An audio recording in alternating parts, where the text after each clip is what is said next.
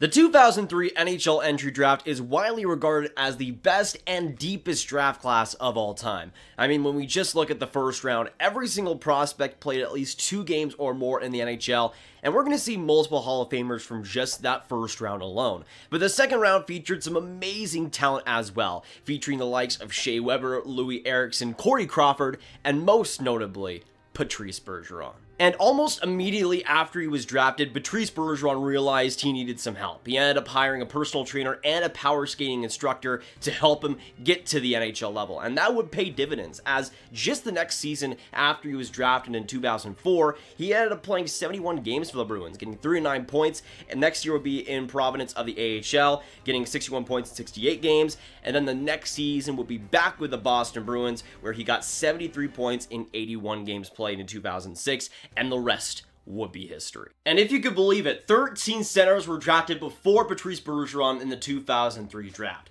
So how do these centers stack up to Patrice Bergeron nowadays, and where are these players in the year of 2020? Watch till the end for the entire list and all the Patrice Bergeron content, and hit that subscribe button as well for more hockey videos just like this one. And I mentioned it in the last video, but apparently 63% of you guys that have watched the channel over the last month are not subscribed. So get on that. We'd love to have you in the Grab Gang and love to have you in this community. And without further ado, we're going to get to the players drafted right before Patrice Bergeron. He was at 45th overall, and the before center, or the last center that was drafted before him, was at number 43. And the 43rd overall pick by the San Jose Sharks would end up being Josh Hennessy. Now, he ended up playing 23 games in the NHL, and funny enough, he was traded for, or he went to the Ottawa Senators organization, and then went to the Boston Bruins organization. He actually played a few games with the Boston Bruins and with Patrice Bergeron. He would mostly be an AHL player, and his final year in hockey would be 2018 with the Providence Bruins,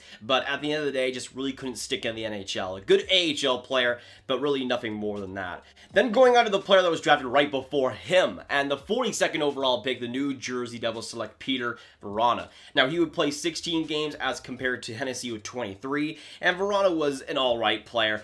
He ended up being drafted 42nd overall, 5'10" center, and he's a guy that's kind of went all over the place. He ended up being in 2003 with the Halifax Mooseheads of the QMJHL. Pretty good QMJHL draft for centers, but he was mostly an AHL player. Throughout the 2010s, was mostly just going around from the KHL, the SHL, the Czech League, and he's still in the Czech League right now, being the captain for his team. He's got 14 points in 14 games played. I mean, he's still a beast. Not in the NHL, but hey, you'll take it where you can get it. Then going on to the next player that was drafted before Patrice Bergeron, he ended up being a Montreal Canadiens pick. 40th overall, we have, Cory Urquhart. Now, Urquhart has a pretty interesting story. He's 6'3", from Halifax, Nova Scotia. Again, 40th overall by Montreal. And he had a pretty solid QMJHL draft year, 78 points in 71 games played. And he would mostly flip around some AHL systems here and there. Would end up playing his last year in 2011 in the DEL, but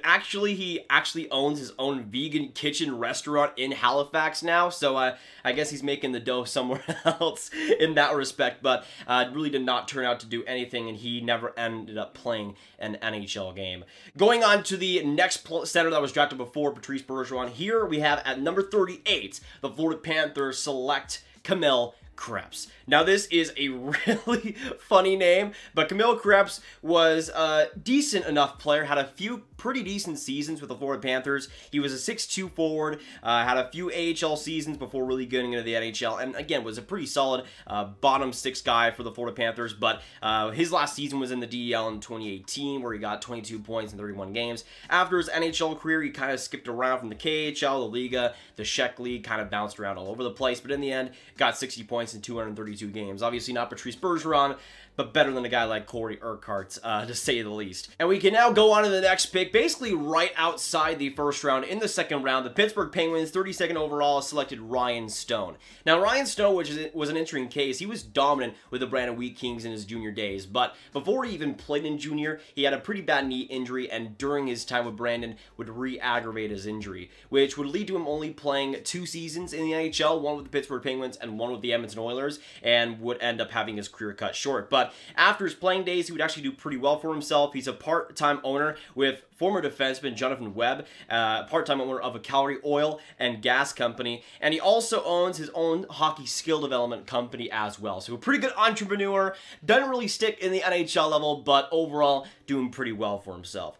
Then going on to the next pick, at number 26, we have the beauty himself in Brian Boyle. Drafted by the LA Kings, of course, he would end up having a lengthy NHL career, still in the NHL to this day, the 6'6" man himself. Last year played with the Florida Panthers, actually, got 15 points in 39 games played, but a New York Rangers legend, Nashville Predators legend, New Jersey Devils legend, hey, Toronto Maple Leafs legend, we'll just throw that out there. Brian Boyle has had a pretty great career and definitely worth a first-round pick. Speaking of worth a first-round pick, at 24th overall, the Philadelphia Flyers selected Mike Richards. Now, Mike Richards would be unbelievable for them, and it really started in his OHL draft year where he got 87 points in 67 games played and would be magnificent. He would later transition that talent to the NHL and be great for Philadelphia mostly. He would also play for the LA Kings and the Washington Capitals as well, but a pretty fantastic offensive career for sure, and just like Brian Boyle, definitely worth a first-round pick. Then going into the pick right after him, Brian Burke of the Vancouver Canucks selected Ryan Kesler,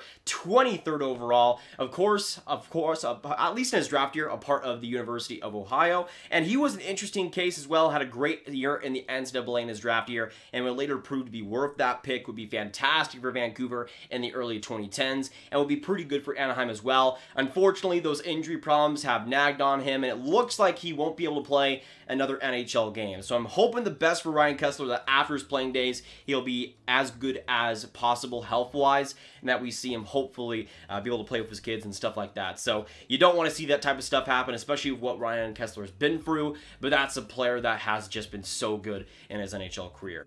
Then going on to 22nd overall, and we have back-to-back-to-back center picks. Now at 22nd, the Edmonton Oilers selected Mark Pouliot. Now, Pouliot was a fascinating one because in his draft year, he was solid in the queue, got 73 points in 65 games, but 2 years later in 2005, he would be insane, getting 114 points in 70 games played. But the point still stands, he was never really able to stick at the NHL level, especially with the Edmonton Oilers, where his best season was in 2009, getting 20 points in 63 games played. He was solid, but just not a player that could really get that skill to the NHL level and stick full-time. Sadly, as a first-round pick, and sadly, especially for the Edmonton Oilers. And at this point, he's been playing in the NLA in the Swiss League since 2013, and is still playing this year in 2021 with the Swiss League, getting 6 points in 9 games played. And now we can go on to the 4 centers left in the 2003 draft, at least before Patrice Bergeron. Coming in at the 19th overall pick, the Anaheim Ducks selected Ryan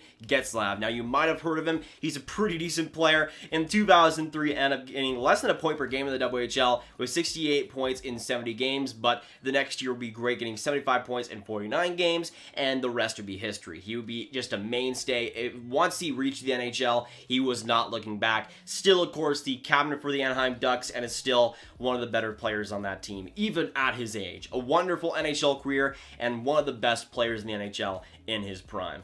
Then going on to the 15th overall pick, the New York Islanders selected Robert Nilsson. Now, Nilsson played center and wing throughout his career. I'm going to count him as a center because Hockey Reference counts him as a center, but he only played 252 games in the NHL, got 118 points, so when he was in the NHL, he wasn't too bad offensively, but that was a player that also just could not keep a consistent season going. I mean, when we look at his first season, or in his draft year in 2003, he just switched from a bunch of different leagues and would still be in Sweden for a couple more years, and would continue to kind of be in kind of an NHL funk. He would go through multiple different franchises as well, but he played his last year in pro hockey in the NLA in 2018, got 26 points in 21 games, which is pretty fantastic, but he was just a player that could never stick at that North American level, let alone that NHL level as well. But then we go on to the 11th overall pick, and it gets better with Jeff Carter of the Philadelphia Flyers. Now, the Flyers did quite well here, getting Jeff Carter and Mike Richards, and Jeff Carter would be a fantastic player as well. Would mostly be remembered for Philadelphia, would also be in Columbus in that weird stint, and then would go to the LA Kings and be fantastic for them. But this is a player that at his peak was just a wonderful offensive center with some defense to go around too. But this was a player that was a great pick at number 11 and would definitely become one of the best players of this 2003 draft.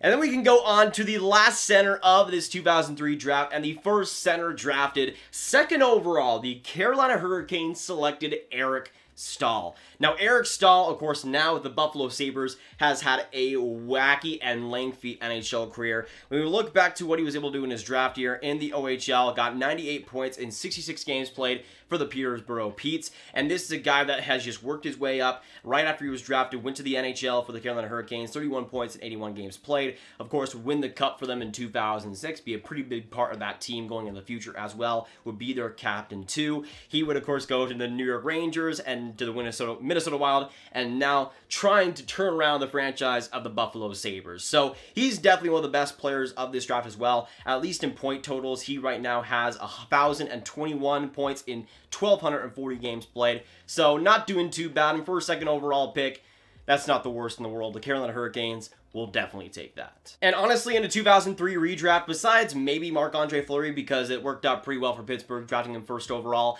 I'm really not sure how many players go ahead of Patrice Bergeron. I mean, I think the only forward option that really rivals him is potentially Ryan Getzlaf, but even then, Getzlaf's on the downtrend. Meanwhile, Patrice Bergeron is as good as ever, at least on offense, and on defense is still fantastic. He's still one of the better centers in the league. And this is a player that just continues to get better, continues to be a leader, and for the Boston Bruins to get him in the second round, 45th overall no less, worked out pretty well for them. But that is going to be it for today, guys. Thanks so much for watching. If you enjoyed this breakdown, hit that like button, hit that subscribe button if you're new, and hit that notification bell as well to get notified on all the new videos. Comment down below your thoughts on this wacky 2003 draft. What do you think about the centers that were drafted before him? And what do you think about Patrice Bergeron, the absolute legend himself? Make sure you share this video with your friends, get it out there, and click on this card as well for all. Actually, no, click on this card for my Nick Suzuki video. I did the 12 players drafted before him in the 2007 or 2017 draft, so I think you'll be interested in that as well. But my name is Nathan.